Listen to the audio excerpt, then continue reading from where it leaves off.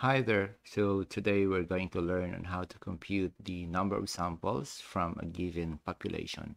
Here we have a problem. A researcher wanted to study the fishing practices in a certain village where there are 5,000 registered fishermen. If the researcher allows 5% margin of error, how many fishermen should be considered as respondents or samples? So we are going to use the Slovin's formula in finding the sample size or the number of respondents for this case. Small letter n, or the sample size, equals capital N, which is the population size, divided by 1, which is constant, plus the product of population and the square of the margin of error. This is the given. So the population equals 5,000. Our margin of error is 0.05 or 5%, and we need to find the number of respondents or the sample. So the solution, this is the formula first. N equals population divided by 1, which is constant, plus the population times the square of the margin of error. By substitution, so we have 5,000 divided by 1 plus 5,000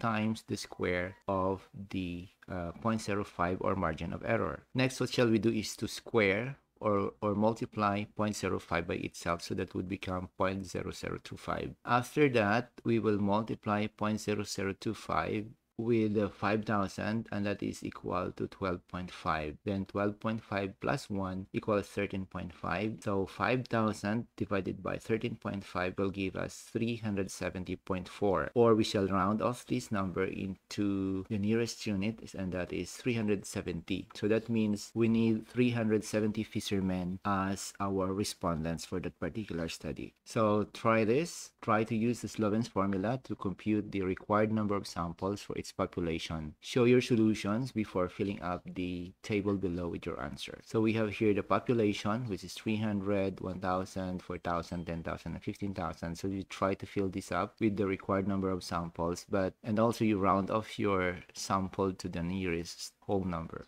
That's all for now. See you soon.